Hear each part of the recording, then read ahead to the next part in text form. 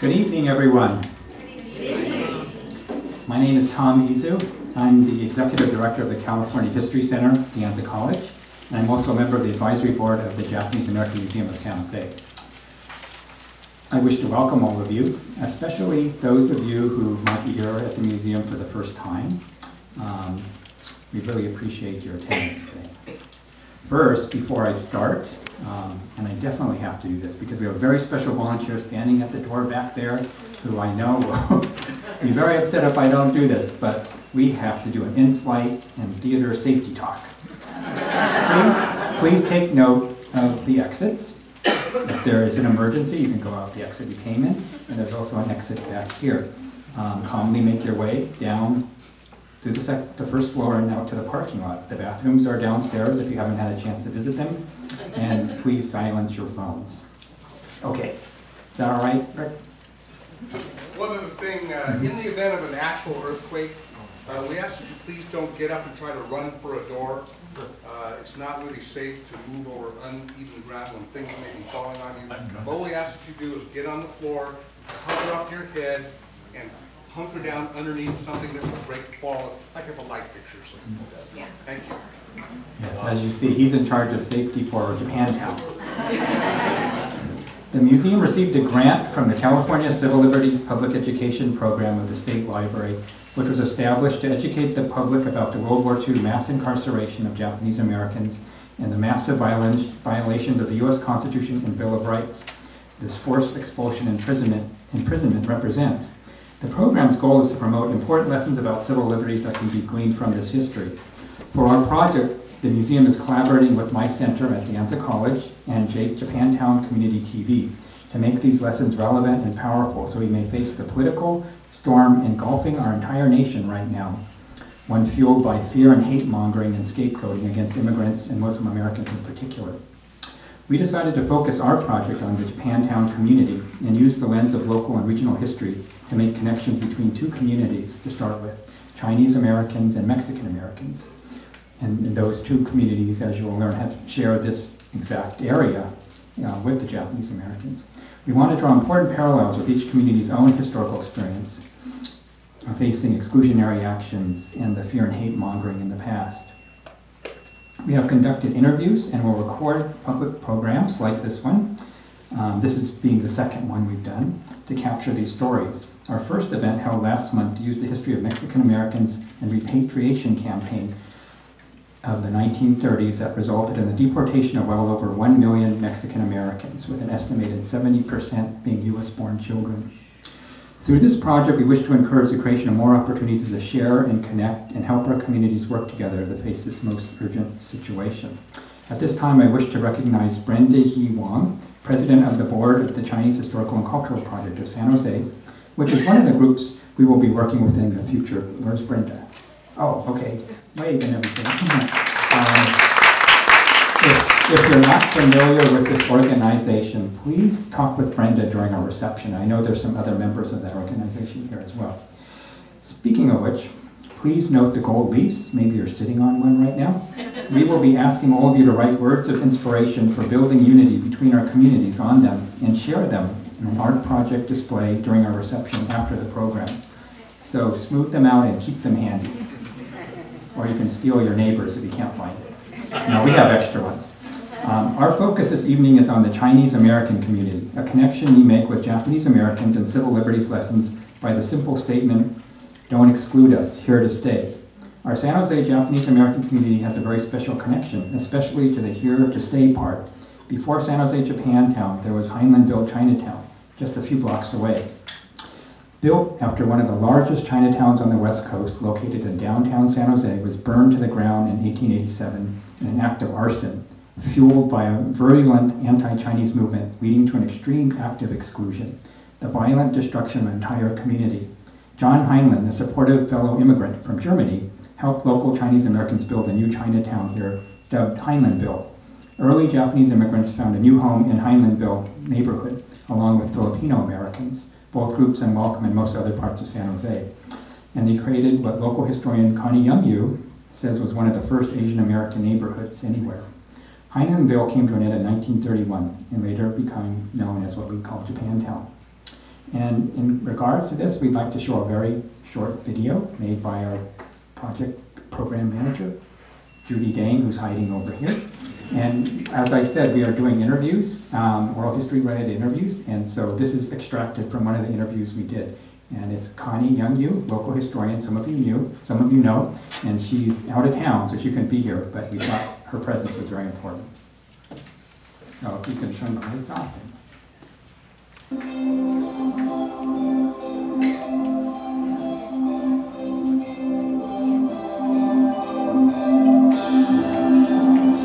There are people who have given their lifeblood to America, and they're threatened with deportation. And the DACA people, the children, like my grandmother, she would stand at the window and yell to her children, "I'm going to be deported, goodbye, goodbye." And it was very, very emotional. So anyway, this is a big test for all of us.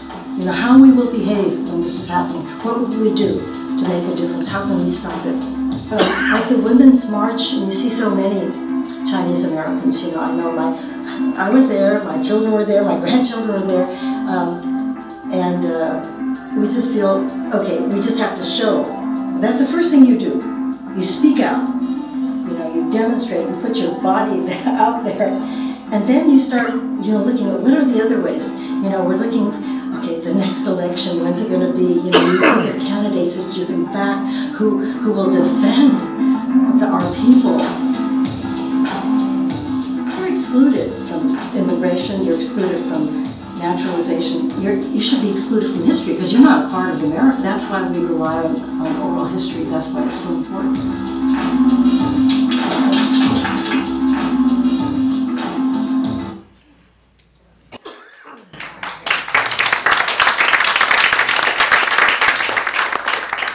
That's a sample. Is the mic on? Yeah. That's a sample of some of the stories we're trying to capture. That's to inspire you to think about doing one yourself. Next, we have a very special guest who will help us understand some of the historic parallels between our communities and help us put it all into a historical context, linking the past to the present. Bill Ong Hing is a professor of law at the University of San Francisco and professor emeritus, UC California Davis School of Law. He teaches immigration policy. I really like this class, rebellious lawyering, do you still teach that? And negotiation and evidence. Throughout his career, he has pursued social justice by combining community work, litigation, and scholarship. He is the author of numerous academic and practice-oriented books and articles on immigration policy and community lawyering. He was also co-counsel in the precedent-setting Supreme Court asylum case INS versus Cardoza-Fonseca, 1987. Professor Hing is the founder of and continues to volunteer as general counsel for the Immigrant Legal Resources Center in San Francisco. He serves on the National Advisory Council of the Asian American Justice Center in Washington, D.C. Please welcome Professor Hing.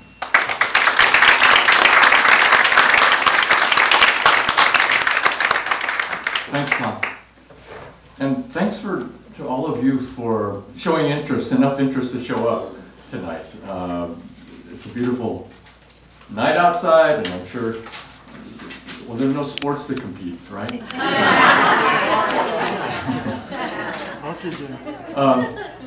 So Tom actually has given me a pretty straightforward assignment. I'm going to try to do it in a TED Talk length amount of time of under 20 minutes.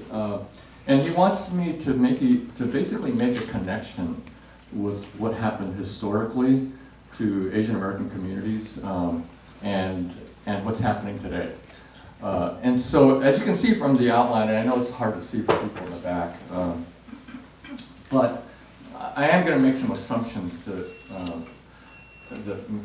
some of you may or may not catch on to. But the United States is a nation of immigrants, but it has always been a nation that loves to debate immigration policy. From the very beginning, you had such people as John Adams versus George Washington. George Washington was welcome everyone to the bosom of America. John Adams was we gotta worry about terrorists coming from France, and Benjamin Franklin. We don't want any of these German speakers coming to the United States. So you have Benjamin Franklin and John Adams on one side and George Washington on the other. And so that kind of debate has always gone on. And it's important to keep in mind that has always been part of the US history. Depending on who's in control of Congress, that's when you have anti-immigrant policies or whether or not you have open immigration policies. And so it ebbs and flows, and we're at the worst era that I've ever seen, and I've been practicing immigration law since 1974.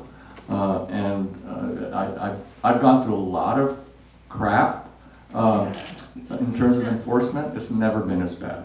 It's never been as bad as today. So on the West Coast, the anti-Chinese rhetoric led to the Chinese Exclusion Act in 1882 that was eventually became permanent several years later. And that's when, in the immigration laws, we began to see embodied the notion of who is an American, who is a real American. And it was very clear that Chinese were never going to be real Americans. They looked different, they ate different, they spoke different. And so race and social antipathy toward Chinese led to the Chinese Exclusion Act.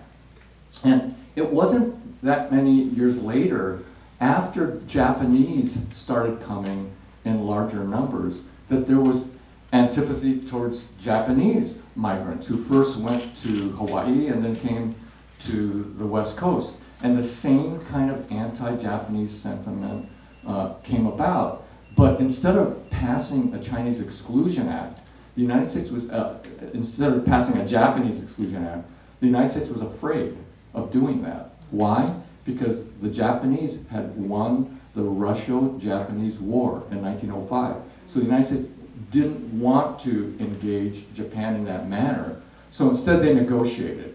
Secretary of State of the United States went to Japan and negotiated this thing that's now called the Gentleman's Agreement. And under the agreement, there would no longer be any laborers that could come to the United States from Japan. But those laborers that were here, they could bring spouses and they could engage in picture bride practice. So that was a big difference between the Japanese and the Chinese. The Chinese were cut off. It was mostly men.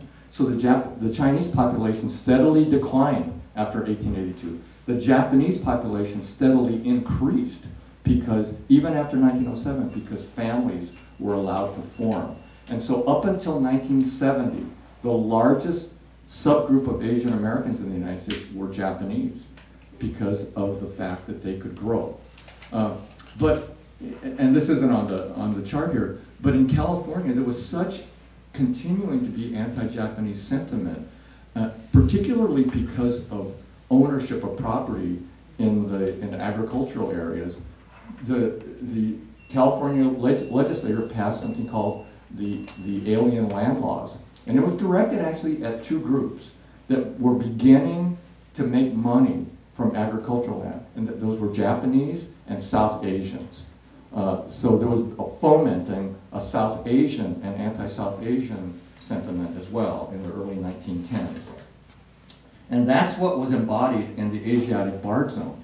The United States actually passed a law that said nobody from this part of the world could immigrate. And it drew a line all around the Asian countries.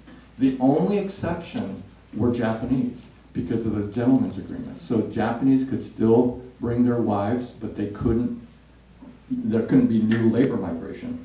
But that all ended. There continued to be anti-Japanese sentiment, and this is important as a lead-up to internment.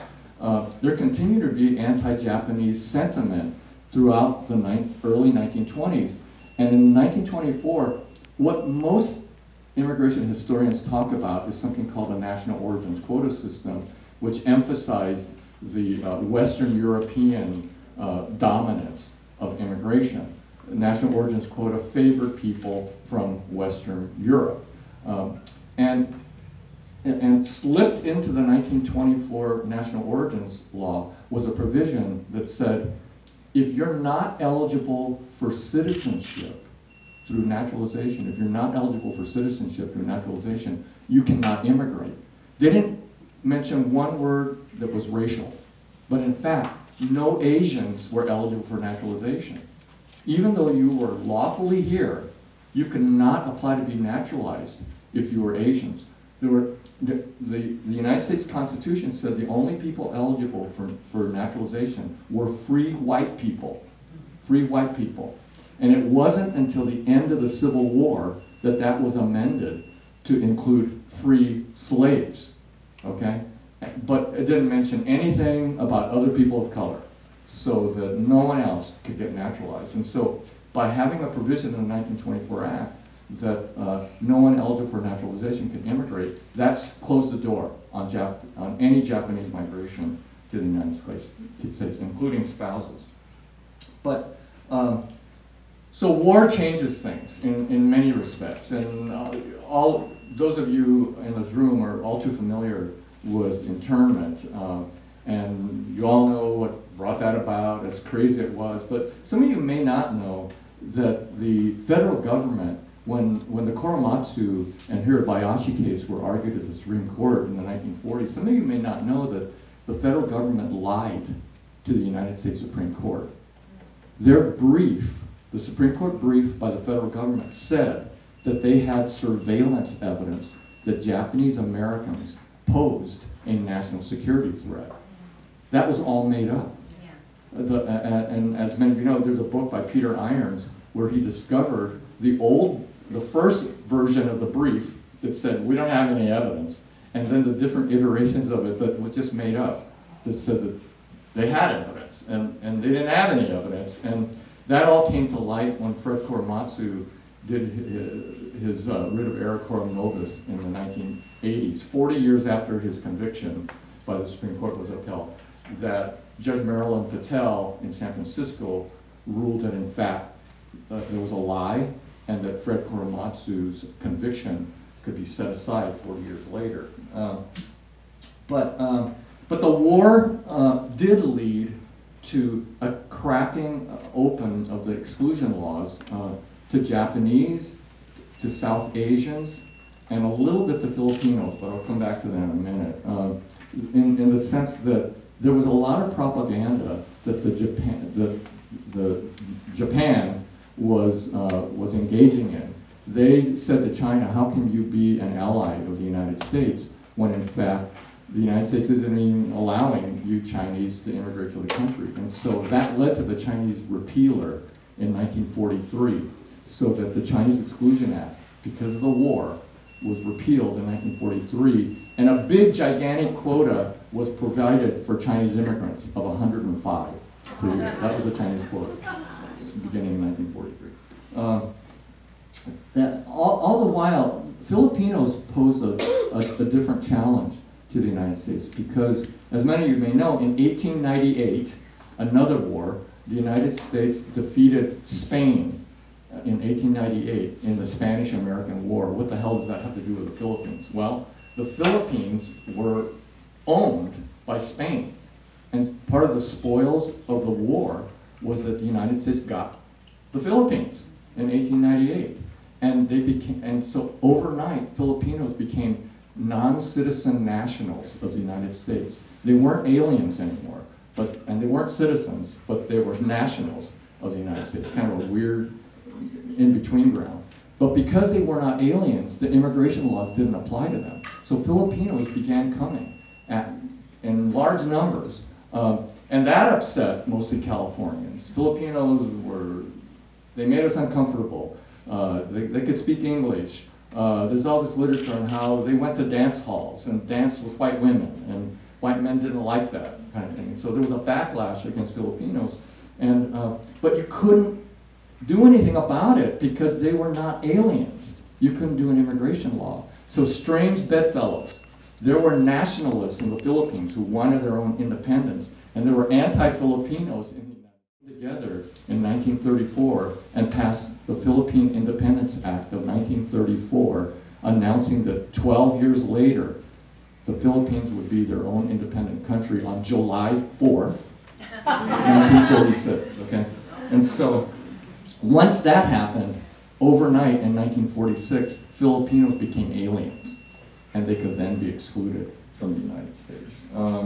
Okay, so fast forward 1952, there's a major overhaul of the immigration laws, but Harry Truman actually said, we actually got to do something. Harry Truman is infamous in this room for other reasons, but in terms of immigration, he felt that we shouldn't use a national origins quota system, so he actually vetoed the 1952 Act, but his veto was overridden. But finally, when John Kennedy was elected president in 1960, he had written a book called A Nation of Immigrants, in which he won a Pulitzer Prize as a U.S. Senator, in which he argued that the national origins quota systems were ashamed, that we ought to be ashamed of favoring people only from Western Europe. So he wanted a first come, first served system. You just apply and you set a number, and whoever's in line first, they get to come in. That isn't what happened. After he was assassinated and Lyndon Johnson did push through immigration reform, we got kind of the framework of what we have today, which is a per country numerical limitation. And that became very problematic, especially for Mexicans in 1965. Prior to 1965, there actually was not a quota for Mexicans, for anyone in the Western Hemisphere, this part of the country. But overnight in 1965, all of a sudden there was a quota of 120,000 for all of the Americas, Canada, Mexico, Central America, and Latin America. They were limited to 120,000 visas. Never before had there been a limitation until 1965 for people from Latin America. And immediately, Mexico began to dominate that 120,000 visas. Each year, Mexicans used about 50,000 at least of the 120,000 visas, because that 120,000 was a first come, first served system.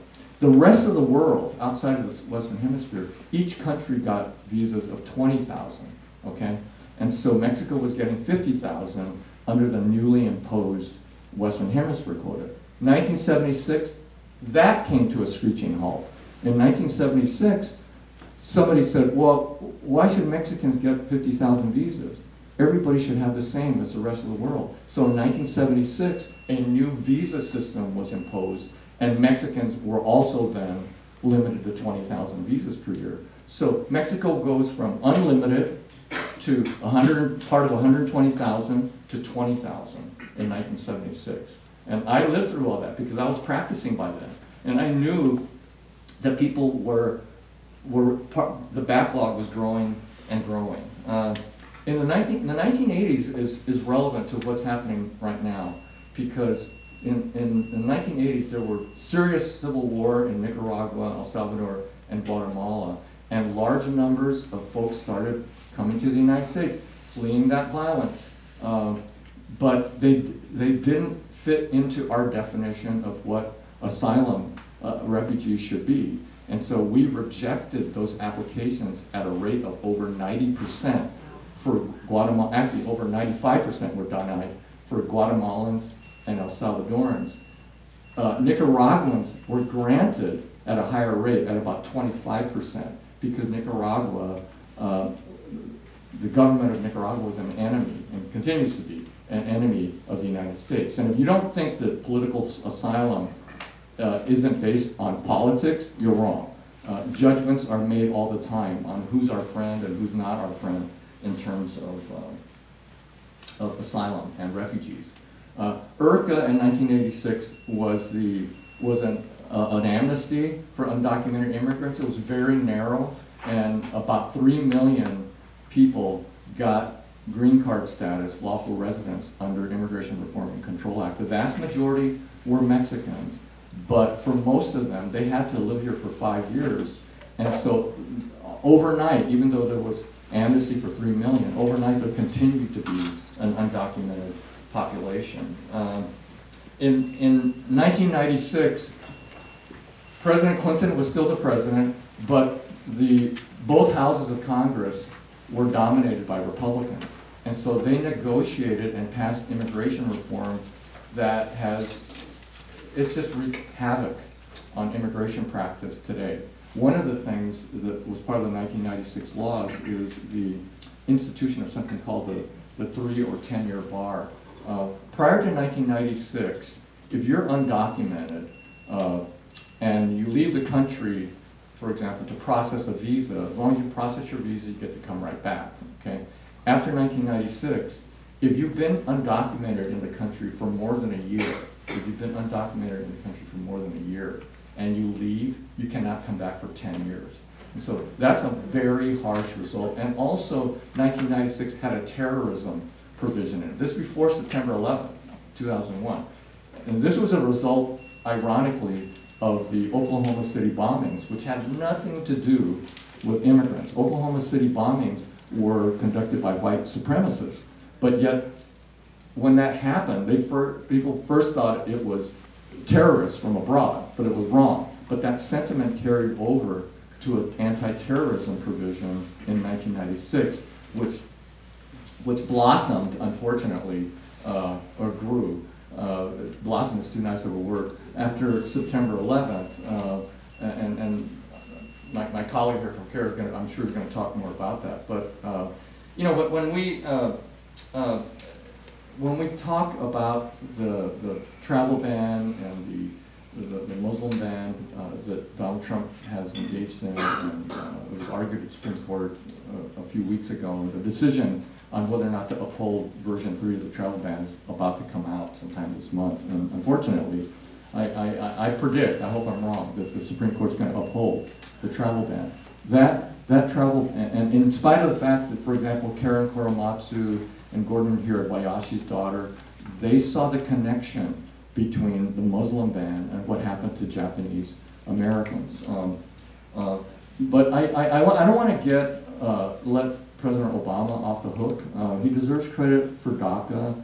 He deserves credit for a few things that he attempted. Prosecutorial discretion, some people that keep their nose clean, he allowed to stay in the country. But he was actually named the deporter-in-chief by many of us because he deported more people in his term than George Bush and Bill Clinton combined.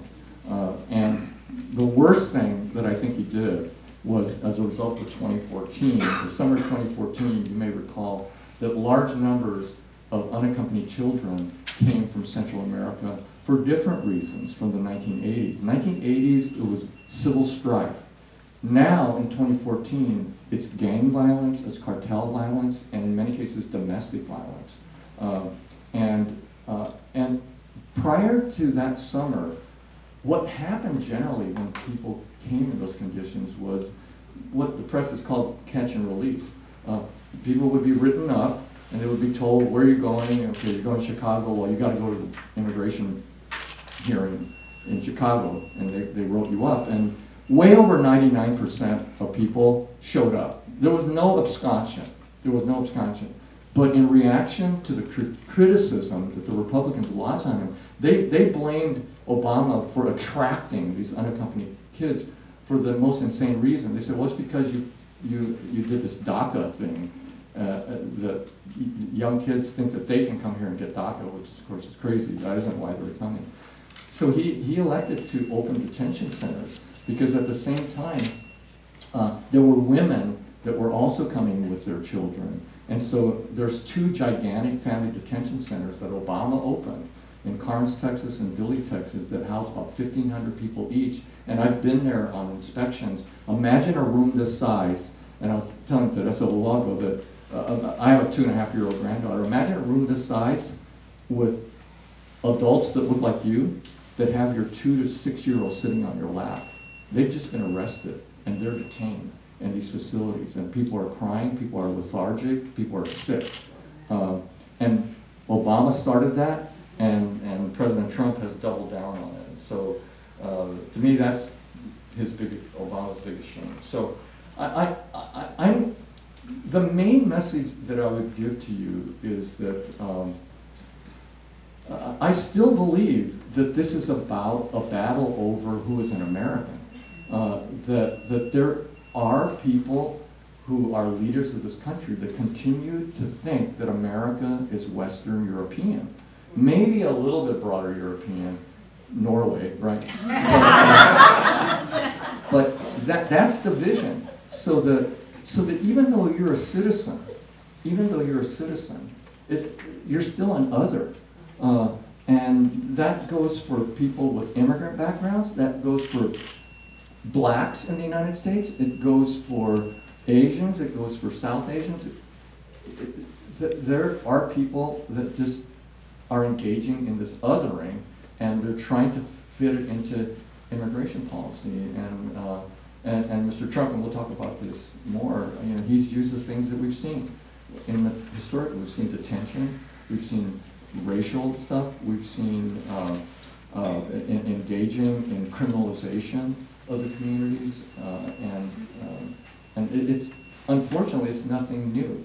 It's a repeat of what's happened historically, but it's so concentrated now that I picture this devious man with other devious men sitting around a table conjuring up what can we do next, because it's never a dull moment with this administration. Thank you.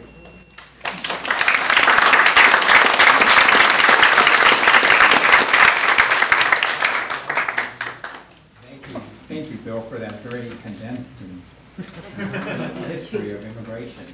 I went longer than 20 minutes, sorry. Thank you very much. I think it was very informative. We're going to have a panel presentation discussion next, and if I can get some help moving the chairs up. While that's happening, of course, on our panel is Bill, who you already met.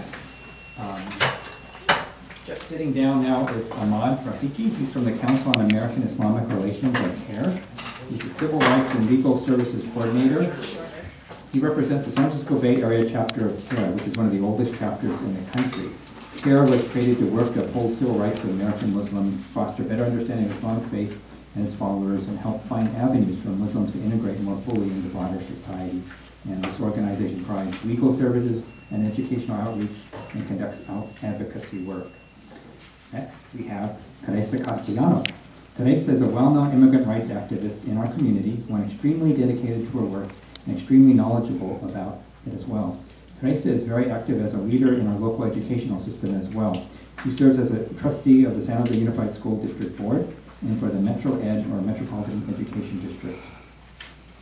So to start us off, if Ammad, you would like to make an opening statement, and maybe in response to what Professor Hing has said and the video you just saw. Sorry, is this mic on? No. Y'all can hear me? Yes. Yes. Well, thank you again to the Japanese American Museum in San Jose. I had the pleasure of being here last month, speaking about the Mexican Repatriation Act. So this is a learning experience for me, and I want to, I guess, if anything, add very little to what Professor Hing said. He's an expert in this area, and so I guess the view that our organization takes, and I've learned to take, is to see this country as a nation of immigrants, but also not to forget that that is not the beginning of this country.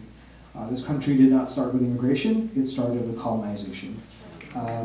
It was not immigrants who came and landed in this country, it was predominantly white Europeans seeking a land that, and this land that we stand on, Mahonia land. And so it's not very, very strange that we are here in a country which remains the world's only empire as of today, that we see the exclusion of black and brown and Muslim faces in this space. A lot of what Professor Hing said about anti-Japanese and anti-Chinese sentiment resonates. This idea that our immigration policy is not fair, not based on actual true national security. That, for example, individuals from countries that are Middle Eastern and predominantly Muslim still tend to be allowed in countries like Saudi Arabia, Qatar, the UAE. Not that I'm advocating that individuals from those countries should be stopped, but you know that with the strong political and economic ties that the Trump family and the elites of our country do, and you see that they are not scapegoated, that it's other individuals. This idea that you only allow, for example, people who are already in there and to be separated from their family. We're seeing this with the end of the diversity visa lottery. We're seeing this with the end of quotas for derivative visas to bring spouses here and children, and we've seen that devastating impact on our clients' family members. We're seeing this in the lies that the Trump administration has spoken about proof of national security threat. It's the same as the accusations made against Japanese Americans. Like Professor Hing said, that you can never truly be American. To be American, you would have to be not Muslim, that a Muslim couldn't be loyal to their nation and to their faith, that being Muslim is inherently opposed to being American, the same way that, for example, the accusations were leveled against Japanese Americans, that they could only be true to the empire and to their religion. And so, for me, as someone who's significantly less experienced than my panelists, and to hear from them is a reminder for those of us who are younger that we've seen this before, that we stand in solidarity with each other, and we will outlive this realm of bigotry and hatred. But it comes with a sober reminder that this has always been the way this country has been. And this is not to say that you don't love the country, but it is also a sober reminder. I'm sorry if I went too long. Teresa, would you like to comment? I would start off with, I do agree that the core of the discussion is who is an American. That's what we're debating. And I think as a state, we have a lot of experience in that debate because we had this debate 22 years ago. And when we passed 187, there was 2 additional elections that communities of color lost, which was affirmative action and bilingual education. But after the passage of 187, we changed 150 years of California history because what Bill talked about here originated in California. The Chinese Exclusion Act originated in California, and all the anti-Asian laws originated in California. So after 187, we begin changing California history, and now we're a state where we pass 12 to 15 immigrant-only laws that are meant to protect the immigrant community that aren't affecting U.S. citizens anymore. So after 187, we did change 150 years of California history. I think, yes, we're ahead, 22 years ahead of the demographic shift, but we have to continue to do our work. And we're still part of the United States. So we're bombarded by this anti-immigrant media. And so it doesn't mean that we don't have anti-immigrant sentiments in California. I mean, as we've been seeing with the sanctuary laws, people joining the Trump lawsuit against California. We have a lot of work to do, but at the same time, we are ahead. We've been living in diversity for 22 years. We know what, and especially Santa Clara County in particular, we aren't segregated by race. We're segregated by class, without a doubt. But we live in diverse communities, whereas other immigrant communities, you can go to the Chinese part of town. You can go to the Mexican part of town. And yeah, there's a little bit of similarity, but you're doing it more by class, not by ethnicity or race. And I think what that gives us is an opportunity for coalition building and for working together. And that is what California has been doing for the last 22 years, is we've been building coalitions across ethnicity, across immigration status, across a diversity of ways. And so I think we're ahead as a state. We have a lot of work to do. I think number one, we should be teaching ethnic studies as a graduation requirement for both high school and college, because the 21st century means understanding other parts of the world. We live in a global economy. We can't get out of that global economy anymore, and the only way we're going to succeed is by understanding each other. And I think what this presentation brings to mind is we are more alike than we are different. The same things over and over again, and we're coming to a time period where it's going to get scarier before it gets better. So what are those alliances that we're building, and what are those movements that we're creating, because we really do have to be the resistance.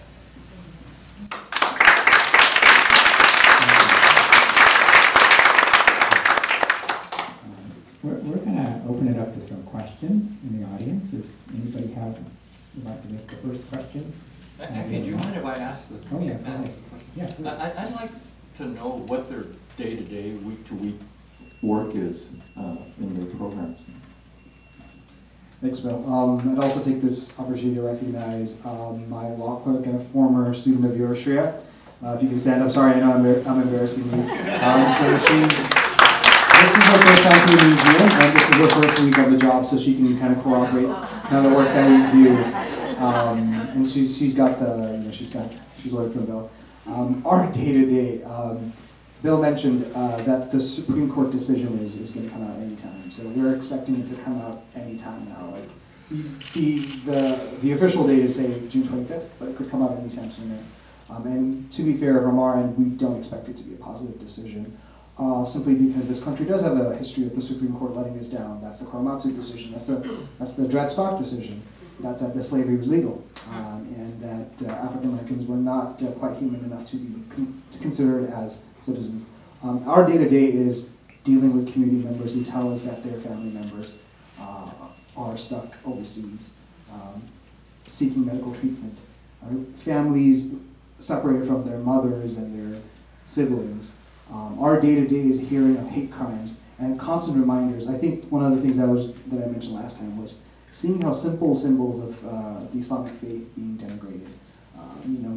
Seeing sort of that symbol of faith seen as opposite to American values.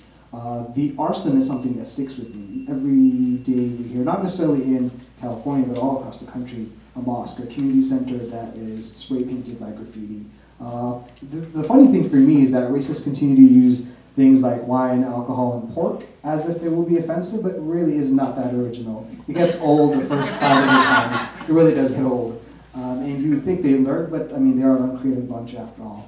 But it's things like that. It's hearing from community members who, for example, and especially, we know this, and as men we're privileged, we don't have the experience, that women of color, and Muslim women of color, are always at the forefront of any bigotry. Their hijabs are pulled. Those of them who don't wear the hijab are targeted for as backward or seen as oppressive. And the biggest label that Muslim women get is they're submissive.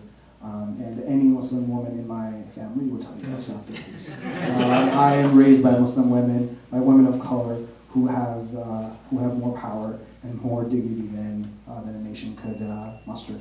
So our day-to-day looks like that. It's telling family members that we don't have an update for you, we just got to sit tight. But knowing that regardless of what decision comes through, we will stand. My sister here mentioned solidarity. We have not forgotten that Hillary Clinton was the one who said that the reason we need to send unaccompanied minors back is to not give their parents any idea that we will support them. That is not the kind of leadership we need. That is not the kind of opposition that we need. We don't need Clinton light. And so the idea is, when we do go ahead and build these coalitions, and a lot of our work is, and it is building coalitions, is seeing that we have a lot of members in our community who are citizens, but a lot of them are also immigrants. This separation of families that we see ICE conduct, we are engaged in ensuring that, to be honest, there will be no reform of ICE. The only hope is demolition, or the abolition of ICE, for example. You can have other enforcement agencies for immigration laws, but not ICE. Not agencies that are built on tearing families apart using weapons against helpless communities. And so our day-to-day life isn't a very happy affair, but the thing that we have, and that oftentimes white supremacists, ethno-nationalists, and most especially those in the moneyed elite, the capitalist class don't have, is community. We have the gift of events like this, speaking together and sitting together without any hatred for anyone, and just the understanding to speak. So we're blessed in that way.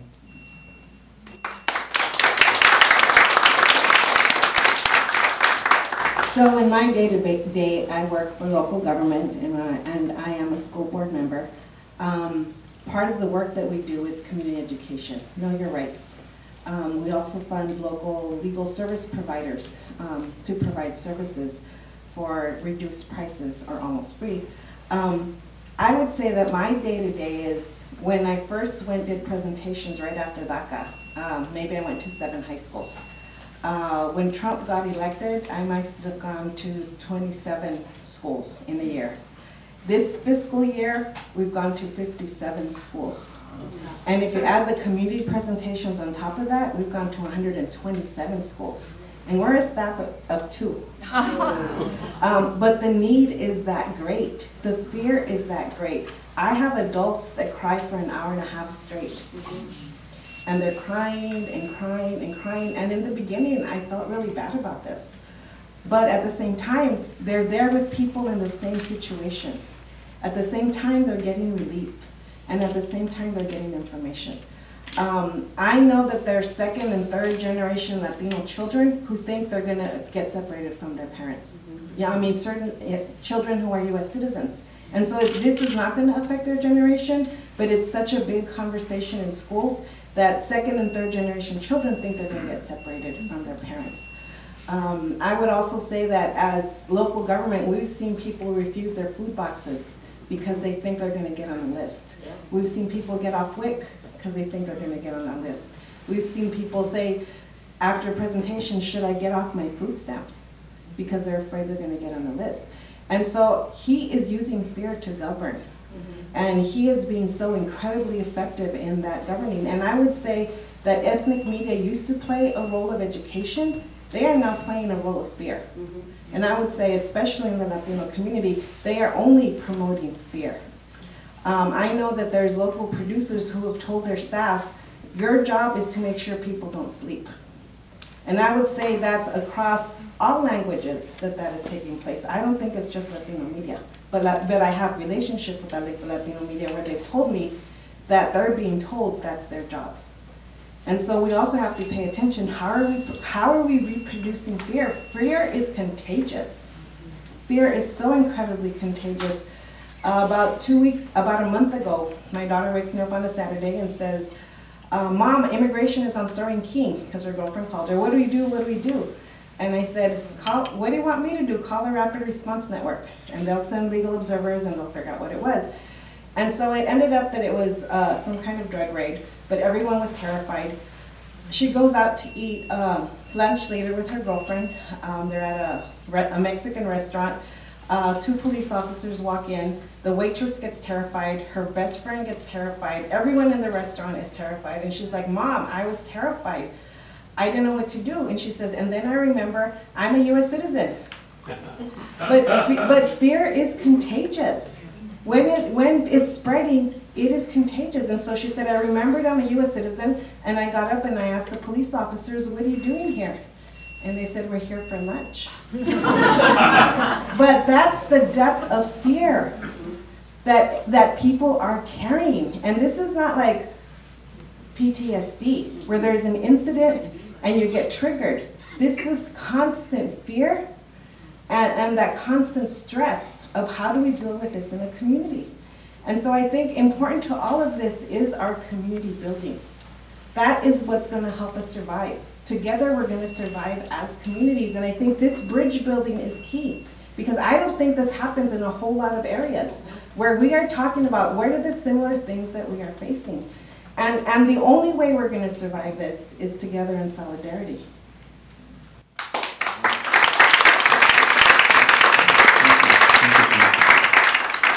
Does anybody have a question? Is there a microphone?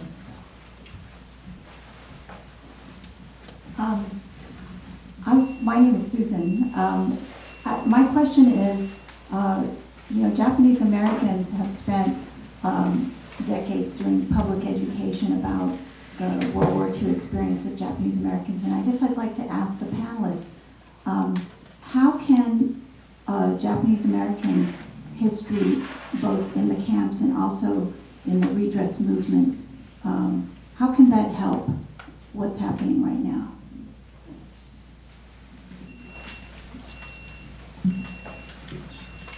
I see a lot of leadership coming from the Japanese American community, even connecting with the Muslim community and connecting with the Latino community. I think the most important thing is to talk about what has taken place. Because if we don't know our history, we don't realize when it's being repeated. And right now it's being repeated. And I have been going to the remembrance events probably for about 15 years. And it was this year that it sunk in my head. It said Japanese ancestry. It wasn't Japanese immigrants. It was U.S. citizens of Japanese ancestry. And so, and in the discussion that we had here a month ago, 70% of the Mexicans deported were U.S. citizens. So this is not going to stop at immigrants. This is going to continue. And so we need to make sure that we are stepping up in every opportunity possible. And I do see the Japanese community taking on a leadership because of a pain that took place. And so I applaud you for that. And this interactive conversation, I haven't seen it take place anywhere else.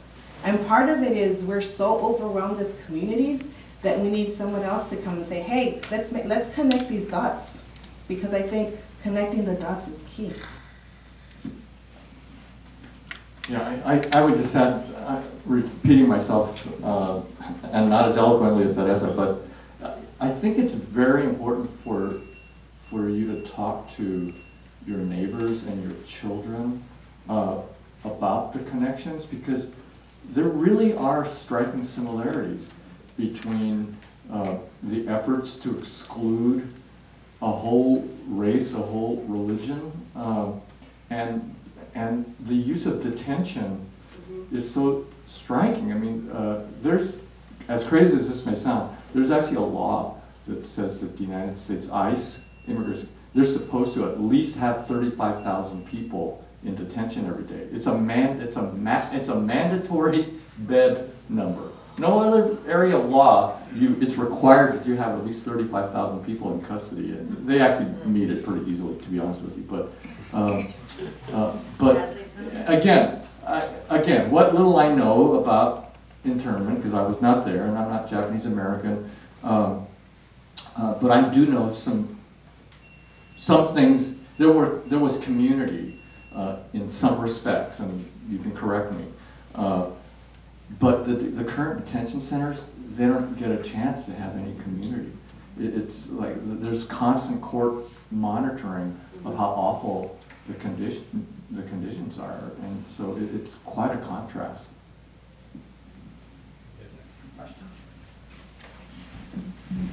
And I would again push, I think this is why ethnic studies is important, and advocating for ethnic studies. Because if we don't know our history, we can't connect the dots, and it's on purpose that we don't know our history. And across all three, I just wanted to say something about, it's important for us to remember that each one of us is a teacher. And you mentioned to our children and et cetera, that we must know our history, and I wanted to share something with you. I've been teaching Mexican folk dance in this community, Teresa knows me because I taught her daughters as well, for 47 years now. And there's a lot of things that have happened to that have a universal string. And she knows that I talk to the children a lot. And I have a soft, calm voice, and the parents listen to me, and because I take them to things where they learn about the rights and that kind of stuff. I have a lot of people who are mixed status. And one of the things that happened that made me very emotional was a year ago. So we had a new president and all this. And the parents who were undocumented or in families of mixed status, I'm having a folk dance class at Gardner Community Center, and the kids are all dancing. And there are parents that are literally weeping and trying for their children not to see that. They're hysterically crying. They're watching their beautiful children dance. And I went up and I said, are you okay? You know, like this, in this one particular case. And she said, in Spanish to me, she said, I would die if they took me away from my children. I would just die. And it was so much hysteria from the kids and the parents that even when we were going to go to a folk dance conference in Fresno this March, we're still talking about that. Should we go? Because, you know, in Fresno this was happening with the 7-Elevens and this, that, and if we drive, you know, and I got the ones that didn't have driver's licenses, I helped them get them, so they rely on me to keep them informed. So I always act very calm, and I try to give them the best that I can. But with the children, they're all sitting there, and this is Ramadan right now. The kids know it. And something that happened that made me, when we were taking a break and I'm talking to them, and I said, so, do you guys know what Ramadan is? And they're from ages 6 through 12, or 12, 13, and the parents were out there. And the first thing that happened was The one child in my group whose parents have a lot of money, who's blonde and blue-eyed, they happen to own a lot of businesses, said, Ramadan, Ramadan, yeah, and he laughed and he thought everybody would laugh with him. He thought he was saying something that would make him be big, you know? And the other kids kind of went, what, to him. And I didn't react. And I said, well, you know, we just had Lent. Got a lot of Catholics here. I said, Lent is 40 days long, and what do we do in Lent? You guys know what we do in Lent. I'm not Catholic, but you know, since so many of them are, I know about Lent, okay. And I said, we try to become a better person. We think about how we can help our community. We bring our families together. We don't eat meat on Fridays. We have a special diet. We do da-da-da. I said, that's the same thing for the Muslims. Ramadan is their Lent. They do it for about a month. It's the very same thing. They try to be a better person. They bring their families together. They have a special diet. Da, da, da. I said, so how would you feel if someone made a joke like Ramadan, Ramadan about Lent? And just kept it real simple, and we're just talking like that. But it's still a very emotional thing between the parents to travel or to go any place. And so we all have an opportunity at simple moments to be a teacher and to help in that regard. And those kids have been changed because of that. They've been changed now. Thank you for letting me say that.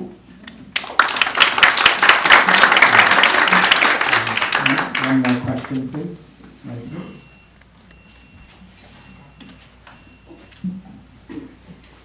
So I think it's a humongous problem that we are taught lies in school. Anybody who goes to school in this country, we are taught humongous lies all throughout our education, elementary school, middle school, high school, and university.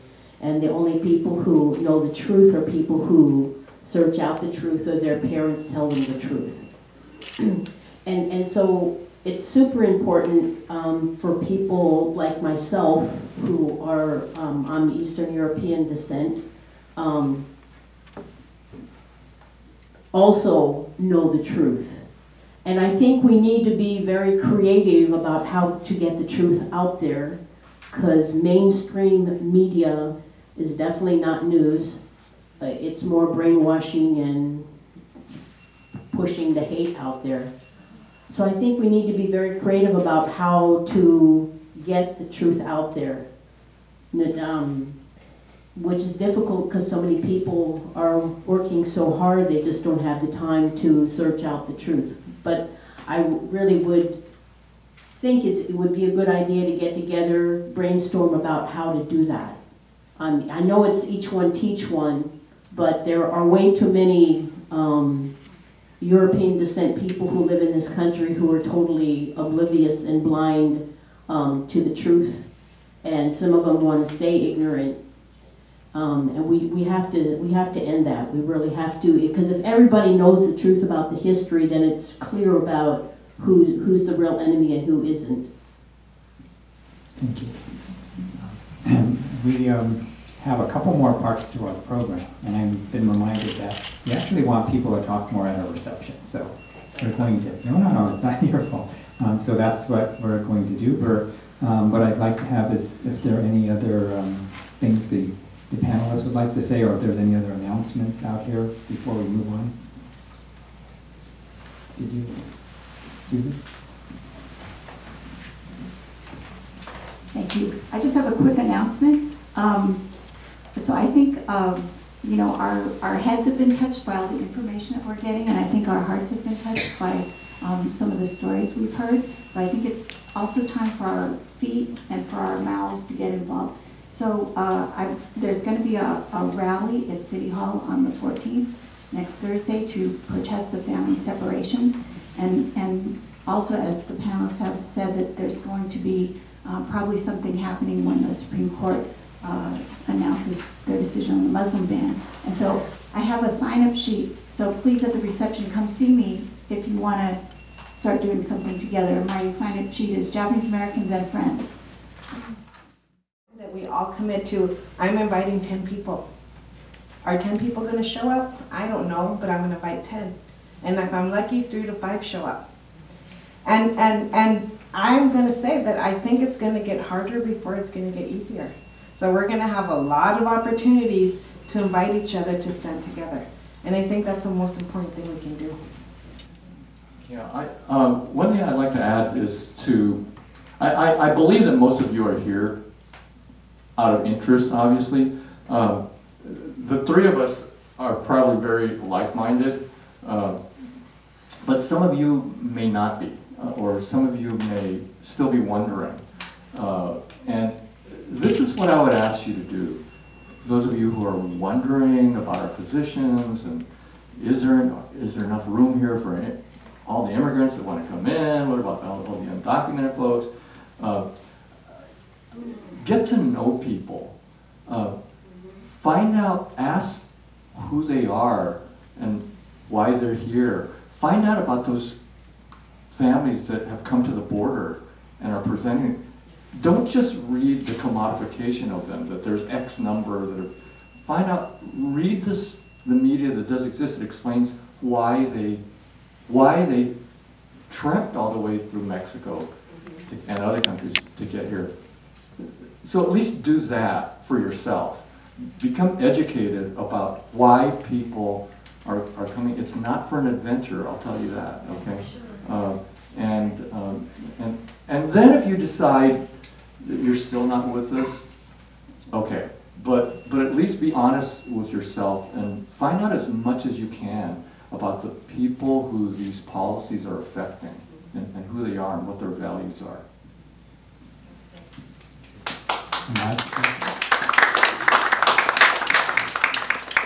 I don't think I have anything significant to add to the wonderful things that have been said, except to say that to your point, and also to all of Teresa's points about education and showing up, is that we have to realize, while there seems to be a lot of racial animosity in the history of this country, one uniting factor for all Americans is, as Teresa said, class.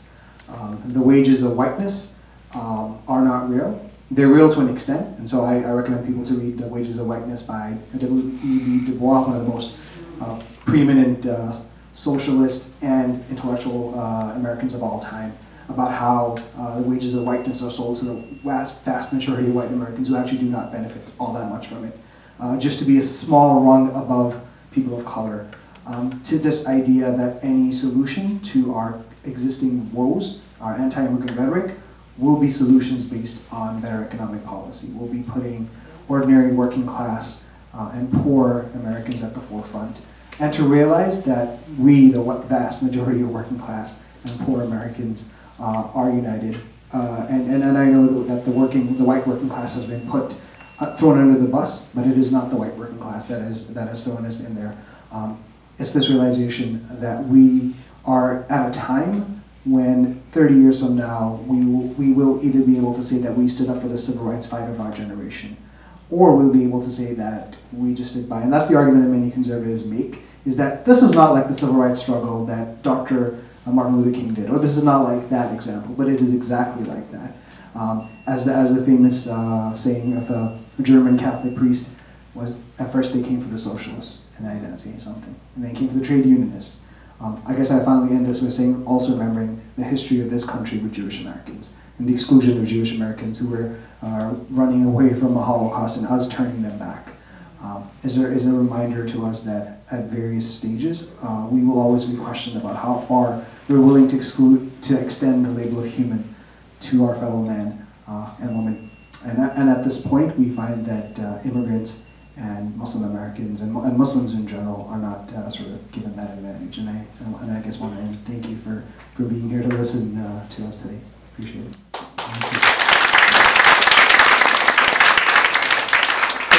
So we started this program talking about stories and the fact that even though we come from very different communities with different backgrounds, we think that this is a way to help people connect. And in the reception, we'd like you to keep this discussion going. There is something we'd like to end with, though, and it's connected to the things maybe you're still sitting on, a little boldly. We want to inspire you to think about what to write on that. And to do this, we're going to share a few stories. If you could please, somebody pass the mic to Susan to get started here. I just wanted to say that these short stories are dramatic readings to help us understand the impact of exclusionary policy. Chinese were excluded, Japanese Americans were incarcerated en masse, Mexican Americans were deported, Muslims are being excluded. So let's listen and reflect. Okay. This is my grandmother's story. My name is Ong Hing. The Chinese Exclusion Act made our lives very difficult. When my family wanted to visit relatives, we needed to apply for identity cards to prove that we were in California before we left for Hawaii or China. When we returned to the United States, we were interrogated on Angel Island, even though we had identity cards and even though we were American citizens. I was born in California in 1869, in Lone Pine. My children were born in Gilroy, San Francisco. Yet, we even needed to get a white person to recognize us and to swear that we were the same individuals that had left the country and are now returning.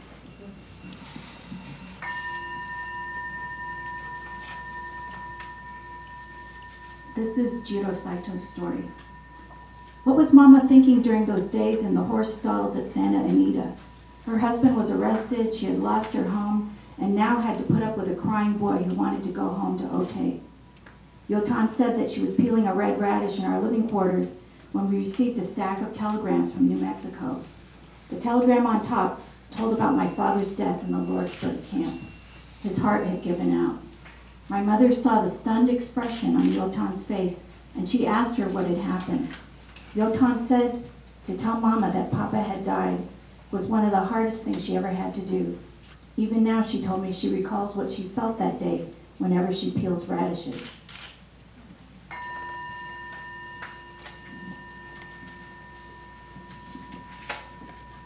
My name is Ignacio.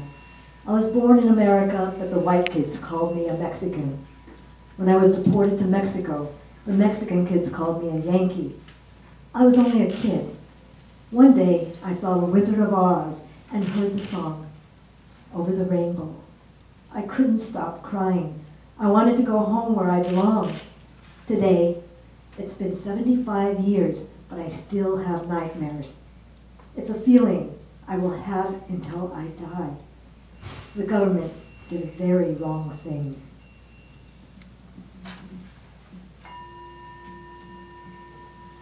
This is Emilio's story. I felt that I didn't need to hide the fact that I could speak English. My dad was pretty proud that we were American citizens and that we didn't belong in Mexico. So my dad said, well, why don't you plan to arrive in your native Los Angeles for your birthday? So I did. It wasn't easy for me to come by myself. I was a young girl, and you know how it is when you're taught to watch out for this guy and to watch out for that guy. Close to the border, Mexican immigration boards the train, and they ask you if you have a tourist visa. So I had to pay the money for a tourist card because, according to them, I was a tourist. Can you imagine me, a tourist, after all those years being born and growing up in Los Angeles? This is a letter of Pablo Guerrero to the U.S. Consulate in Mexicali. Dear Sir, I hereby make it known that my family and myself were deported into Mexico on December 8, 1932, on SP trains that left Los Angeles, and in view of the fact that all my children were born in the US of A, they do not like Mexican customs and wish to return to the United States in company with their parents.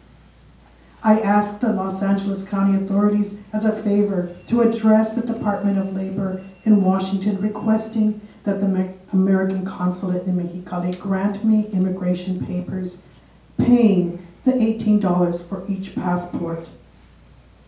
The Mexican government does not give any assistance nor protection to children born in the US of A, and for that reason, I ask that my children and myself be allowed to return to this country in which they are entitled to live.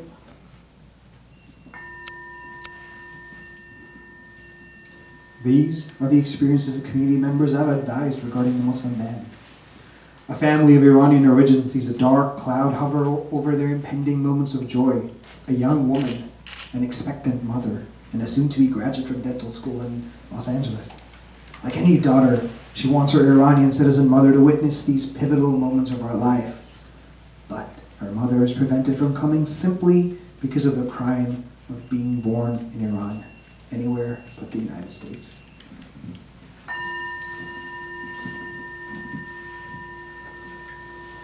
Please thank our dramatic readers, Teresa Castellano, PJ Zirabayashi, Susan Hayasa, Al Lowe, and Ammad Rafiqi.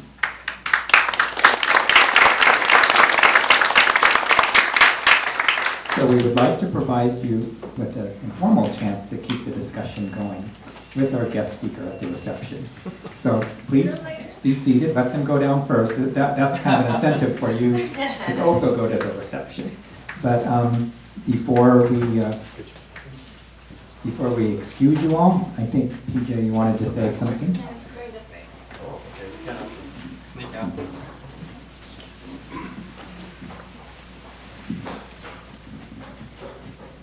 Tonight you heard a theme of the bell. As it resonates, has vibration that reaches out. It vibrates to your heart, to your mind. And with a lot of cultural traditions, there is the drum. There is also the bell. There is the conch shell. It is a calling of bringing people together.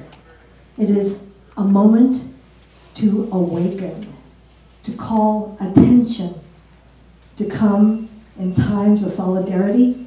There's a message to be heard. People come together and listen, using all senses to open minds, open heart. We listen. Now, just not listening, but we now take our minds, our voices, and our action to unite with this vibration, to ripple out into our community. So tonight, when you go down to the reception, you will see a temple bell, and we will have 2 of them. And what you write on your piece of paper, it becomes like a moment of prayer, a moment of wanting to manifest for goodness. So as you write and take this downstairs, I invite you, we invite you to strike the bell, because with that mind, that thought will manifest out into the community. And it'll be really wonderful to hear the tones of the bell as you are visiting with one another. Thank you.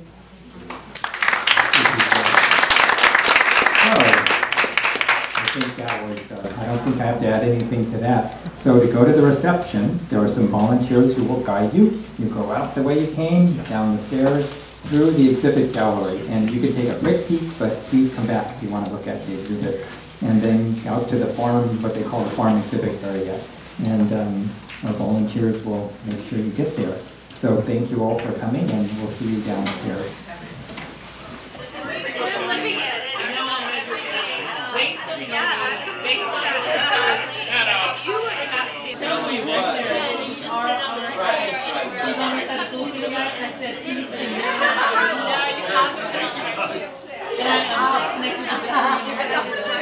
So far, they thought it was a jungle.